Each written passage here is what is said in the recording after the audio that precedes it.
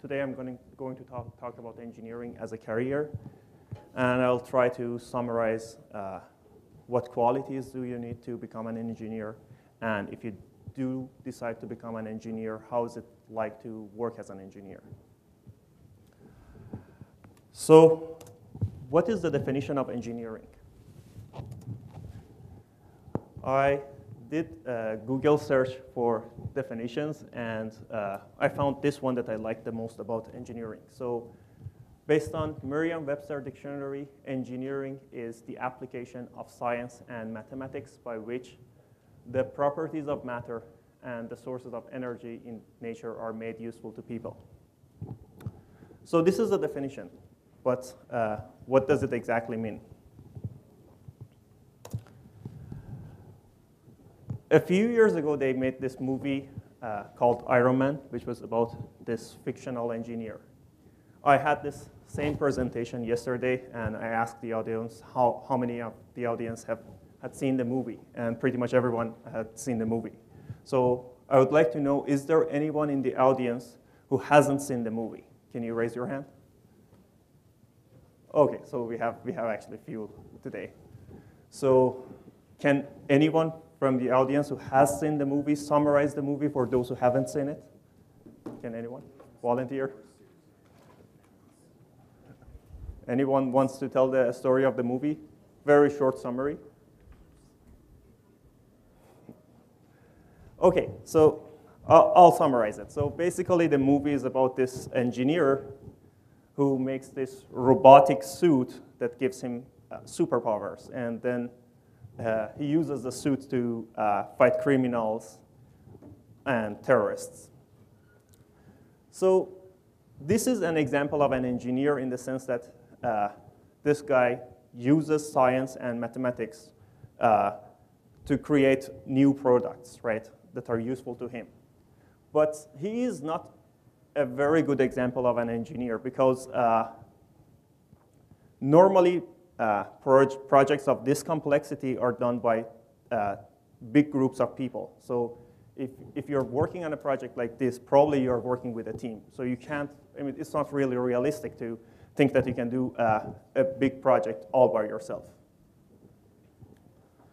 So let me give you a very, very simple example of an engineering design. So let's say there is this small river near your house, and you want to make a bridge so that you can cross the river. And all you have is pieces of wood. So the only thing that you can decide about those pieces of wood is how thick of a wood you need to use. So this is an example of an engineering design. So anyone from the audience has any idea how to approach this problem? Please raise your hand. Anybody? Okay. What's your name, sir?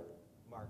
Okay. So what Mark just said is you need to, first of all, know how wide is the distance, and you need to know the properties of the wood that you're going to use, which is correct. So actually, in a real design, you need to consider many factors, but these are two of the most important ones. So the first step would be, as Mark said, to learn about the properties of your wood.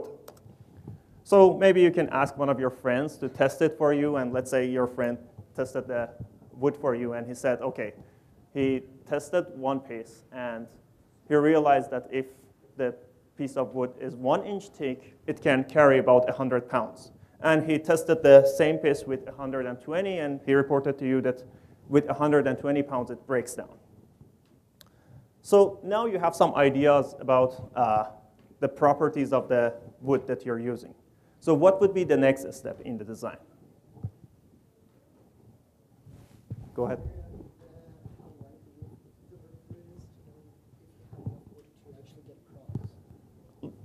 Yeah, that's, what's your name, sir? Patrick, okay. So yeah, one important decision is you need to check whether you have enough wood to see if you can cover the area. Well, you could try making a thicker bridge, or maybe changing the structure to make it stronger. Okay, sure, yeah. If you need to load the bridge even more, you need to use thicker pieces of wood. That is correct. So basically, based on what Patrick and Mark just said, you need to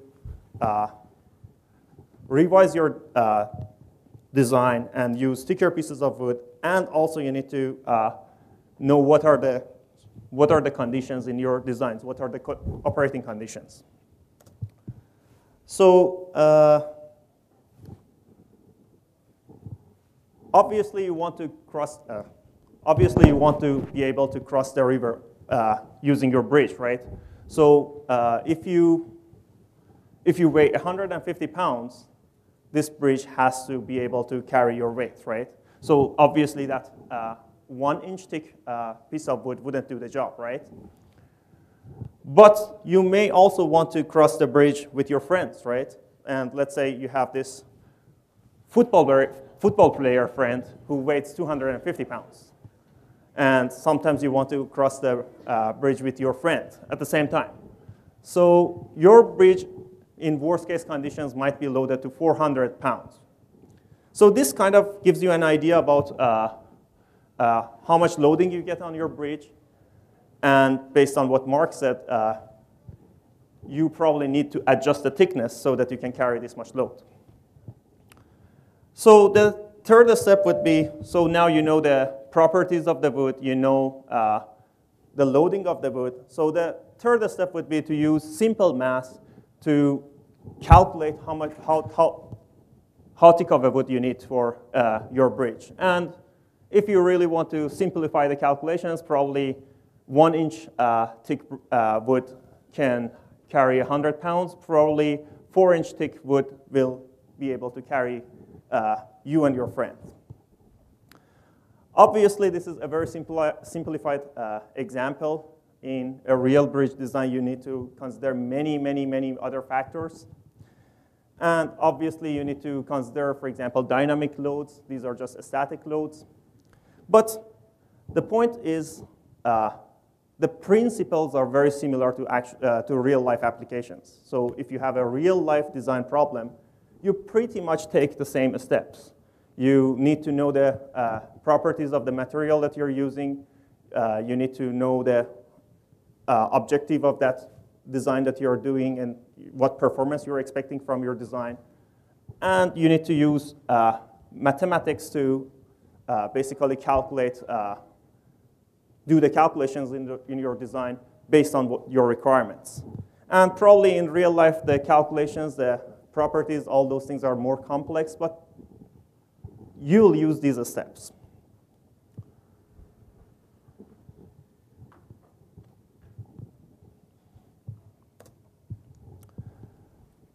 Nowadays, actually, there are 4 main branches of engineering that are taught in most universities: electrical, mechanical, civil, and computer engineering.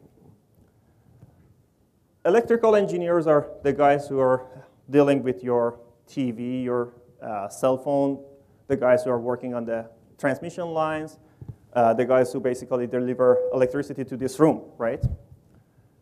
Mechanical engineers are the guys who are dealing with mechanical devices, the devices that have moving parts, like cars, like trains, even your watch.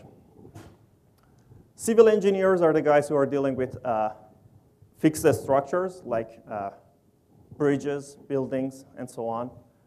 And computer engineers are very similar to electrical engineers. They pretty much have the same courses, except that they have more focus on computers, and they're the guys who design new computers. There are also other branches of engineering that are taught in universities.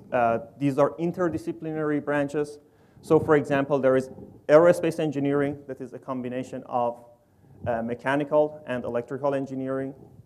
And there is biomedical engineering that is a combination of medicine, electrical engineering, and mechanical engineering. So anyone from the audience has any idea what biomedical engineers do? Can someone give me some more examples, except for the bionic hands?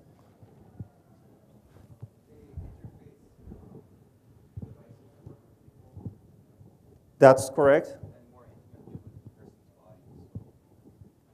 That's correct. So they make those interfaces that you have with, between humans and machines. And what else? Can you give me some more? When you go to doctors, can you remember some of the devices that you see in doctors' offices? Like cardio monitors and pacemakers. Exactly. So these are the guys who make cardio monitors, pacemakers, X-ray devices, and probably MRI systems. Thank you.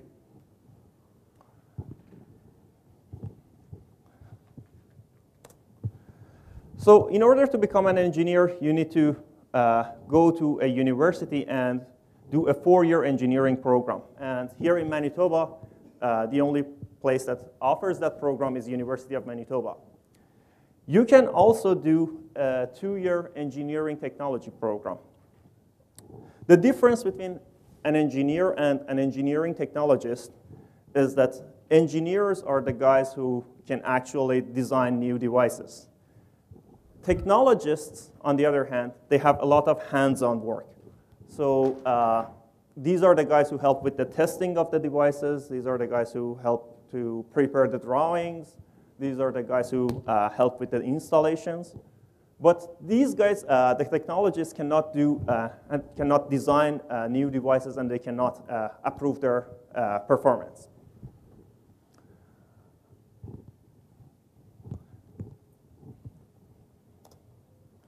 So let's say you do decide to become an engineer. You go to a university, and you get your degree. So how's it like to work as an engineer? This is the part that I like the most about engineering. Engineering gives you flexibility at work. So I know some people might be interested to work outside. They want to be on the field. So if you want to do that, engineering gives you that opportunity. Some people are more people-oriented. So they want to be in the meetings. They want to coordinate work. They want to supervise other people. So engineering gives you that option as well. And some people, they just want a quiet environment. They just want to work on a computer. They want to report every once in a while to some other people. If you want to do that, engineering still gives you that opportunity too. So it's very flexible. I mean, depending on what you want, if you get an engineering degree, you can do all these different types of work. And also, if you decide, let's say you decide to do an office work. If you decide to do a specific type of work, still it has its own ups and downs. So for example, at Teshmont, when I go to work, every project starts with some preliminary feasibility studies, some data collection. So at the beginning, the load is low. And then as we collect data, as we get prepared for doing the actual design, the workload increases. And then once we finish with the design, we start writing reports, preparing the drawings, and so on. And again, the workload decreases. And then we will have another project, and we will have another cycle. So even if you do decide to do a specific type of job, still it has ups and downs. So it would be interesting, and it won't be boring. By the way, if you guys have any questions, you can ask at any time. You don't have to wait till the end. Salaries. Yesterday I mentioned this. Today I just want to repeat it. So salaries shouldn't be the main reason that you select a career. I mean, nowadays there is a lot of competition in the market. So there are a lot of engineers in Canada. There are a lot of other countries that are competing with Canada. So if you just decide your career based on salary, probably you won't be able to compete with other people. So first thing, the most important thing is to like what you're doing. But if you like what you're doing, I guess salaries are also important because you wouldn't want to work for free, right? So this is a salary survey that was done by APEGM. APEGM is Association of Professional Engineers and Geoscientists of Manitoba, and these are the guys who basically supervise the engineering profession in Manitoba. We have Grant here. Grant is the Register of Apagem in Manitoba. Please wave your hand for people to know you. So these guys basically did a survey, and I used the results to come up with these numbers. So as an engineer, if you start your work and you get an entry-level job, you're expecting to get around $40,000 a year. As you gain experience, after a few years, you reach to around $60,000. And when you become a senior level engineer, you're probably expecting more than $100,000 a year. And that's just Manitoba. In different provinces, the salaries change, but they're pretty much in this range. And you need to notice that you need to remember that these are average numbers, so they fluctuate a little bit. And especially in the senior level range, it fluctuates a lot. So if you like what you're doing, and if you're good in what you're doing, it pays off pretty well. There are some numbers in the survey in the order of 200, 250. So those salaries are still expected.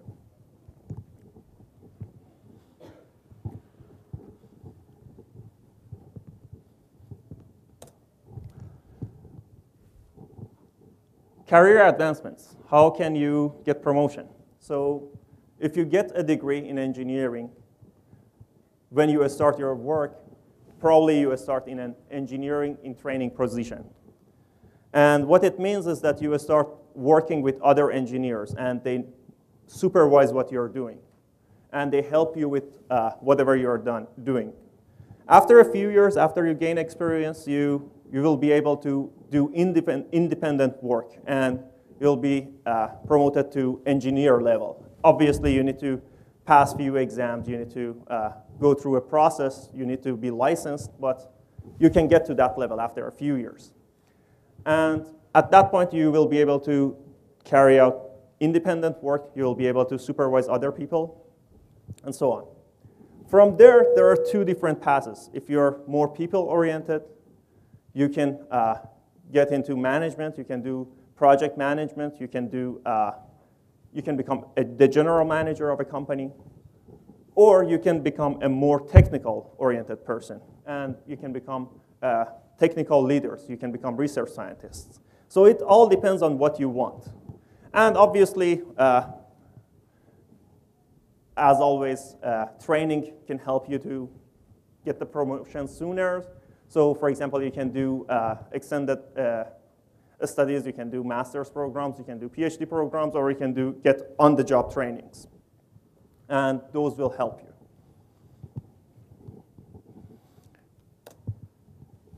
So this slide basically concludes my talk. So this one is the one you can use as a checklist to see if engineering really fits what you want. So you should consider these points. So if you want to get into engineering, these are the qualities that you need. So you need to be creative. You need to be a problem solver. You need to be able to work in a team. If you're an engineer, it rarely happens that you just work independently. You need to be good in math and science. You don't have to be a rocket scientist, but you need to understand the basic concepts. And you need to be someone who enjoys new technologies. And if you do actually enjoy new technologies, engineering gives you a lot of opportunities, because engineers are the guys who are basically designing these new cars that come on the streets, or these new cell phones or new computers.